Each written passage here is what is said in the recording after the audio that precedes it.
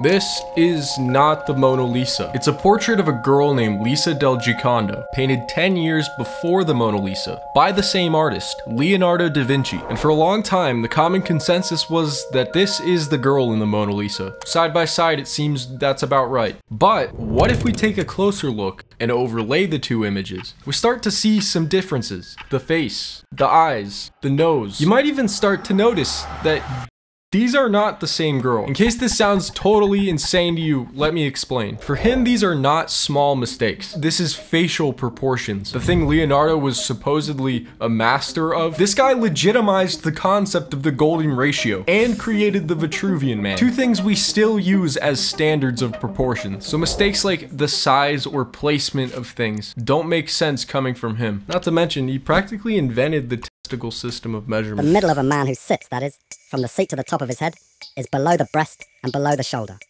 This sitting part, that is, from the seat to the top of the head, is as much more than half the man as is the size and length of the testicle. So what's the deal? Why are these two faces, supposedly the same girl, not matching up? Well, some experts are starting to speculate that this one is a self-portrait. And this isn't very strange. He was known for doing a lot of self-portraits, even in analytical drawings or things that weren't supposed to be self-portraits. What are those things doing there? Well, a lot of the time the figures in his paintings are meant to be genderless. Like this painting of Jesus. He was also gay. You guys need to stop praising Lil Nas X for inventing this combo. In fact, Leonardo deserves credit for inventing basically everything in the modern world. Dentistry, grooming, anatomy, paleontology, being gay, this painting. Don't forget grooming. Yeah, I'll get into that in a minute. I guess he forgot to predict cancel culture. He also pioneered being a Sigma male. Here's a quote. Can we get the music? The art of procreation and the members employed therein are so repulsive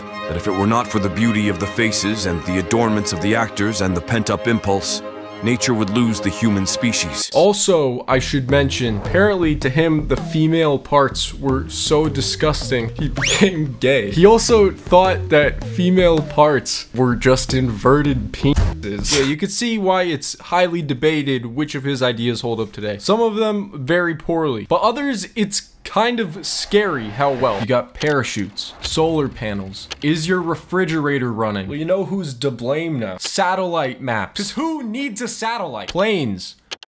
Automobiles, and this death trap. This is his concept for a fighting vehicle, also known as a tank. The design was made in the period of his life where Leonardo was tired of painting. He wanted to put all of his knowledge to the test and become an engineer. The easiest way he saw to do this was to offer to build weapons of war for the Duke of Milan at the time, Ludovico Sforza. And after getting him as a patron, he designed this, an impenetrable moving fortress.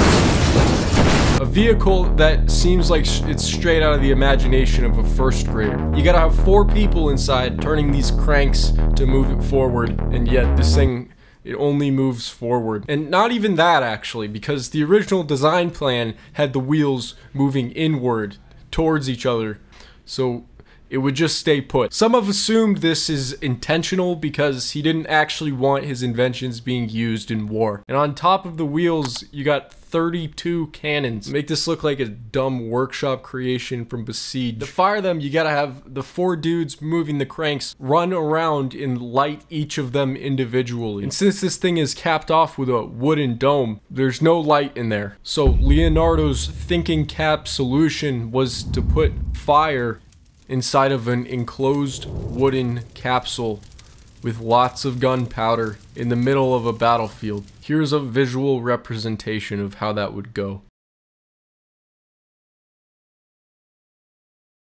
Here's an audio representation of how that would go.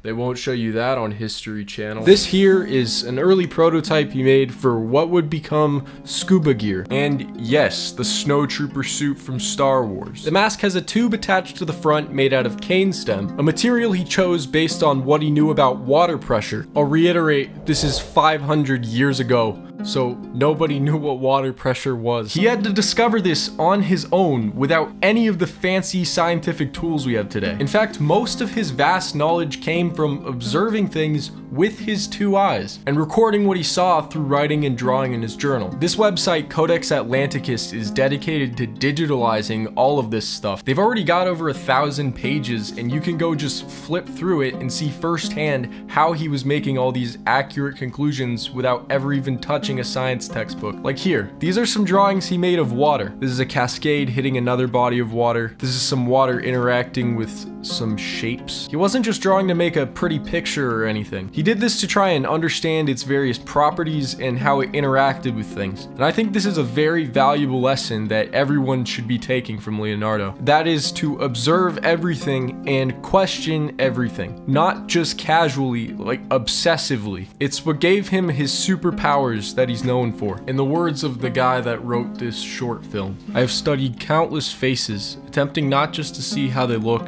but who they are, to find God's truth in my own.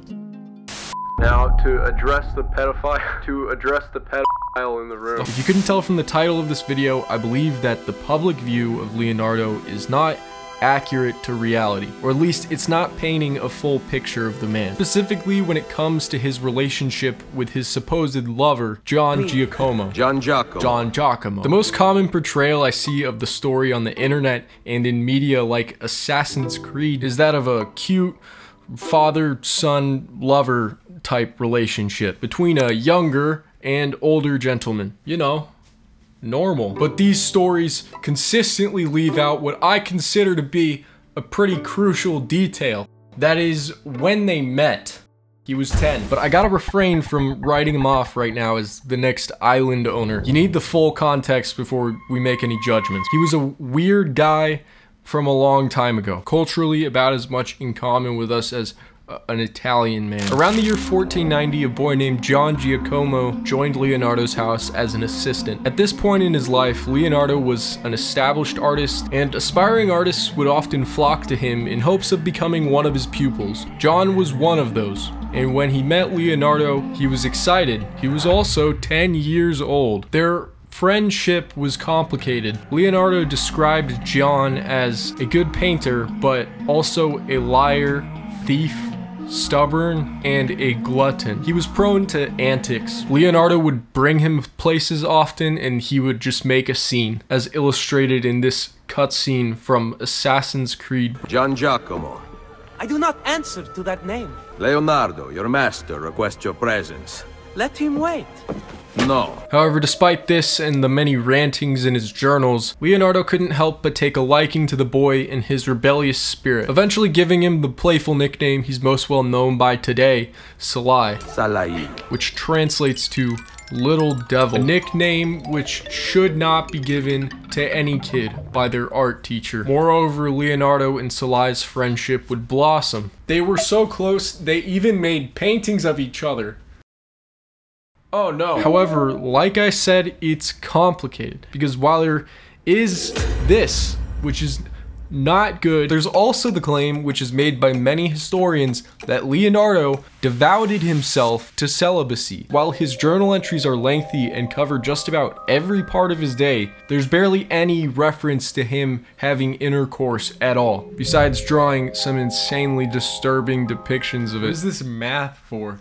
And I feel like he would have at least mentioned it. I mean, if you were to put that next to some of the other stuff he writes about, it would be extremely tame. Additionally, if the celibacy theory is true, I don't think it would have had anything to do with his religious views, because his feelings towards sex come across as much more of a personal hatred towards it. You heard the quote from the beginning of the video, "Sex is done. There is no coming back after that." And there's plenty more where that came from, which is why I think the celibacy thing would make a lot of sense. In her book, A History of Celibacy, historian Elizabeth Abbott says, "Some claim Salai was his lover, but I prefer to describe him as a keeper of Leonardo's erotic fantasies. I don't think that he actually had sex with him. He dressed him up lavishly like a doll in pink and dandy-field clothes and extravagant stockings and 24 pairs of shoes."